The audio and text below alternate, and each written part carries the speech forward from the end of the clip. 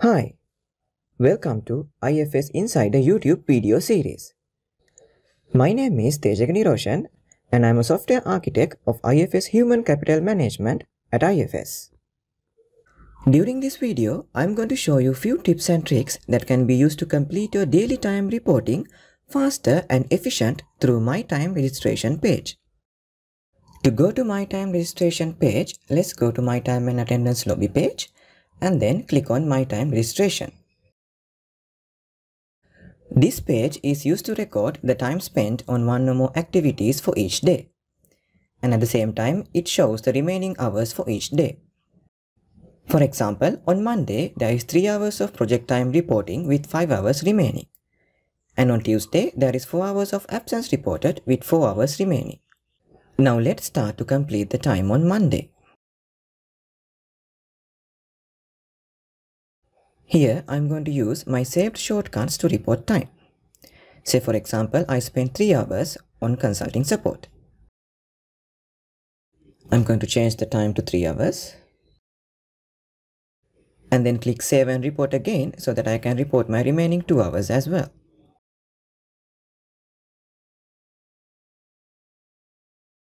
I'm going to add my remaining 2 hours to a meeting. And then click Save. So now the Monday time reporting is completed. Let's say on Tuesday I spent my remaining 4 hours on consulting support. I can easily copy the time from Monday to Tuesday and then adjust the time. To do that, first click on the consulting support on Monday and drag it to Tuesday and then adjust the time. Likewise, I can copy the time to Wednesday, Thursday and Friday.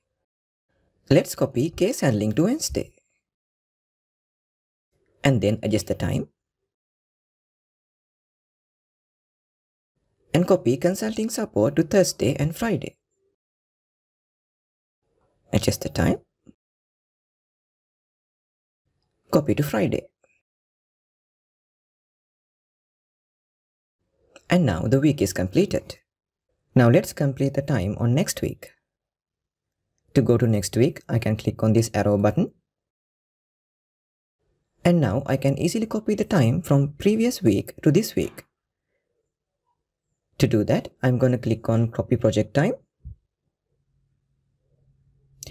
And here I can copy from week to week, one day to one day, and one day to many days. Now I'm going to choose the copy from week start date. And then the copy to week start date. And then click Copy and Save. And now you can see the time from previous week is now successfully copied to this week. And then I can adjust the remaining. Since now I have completed my time reporting, I'm going to confirm my time. To do that, I'm going to click on Confirm and then select both the weeks.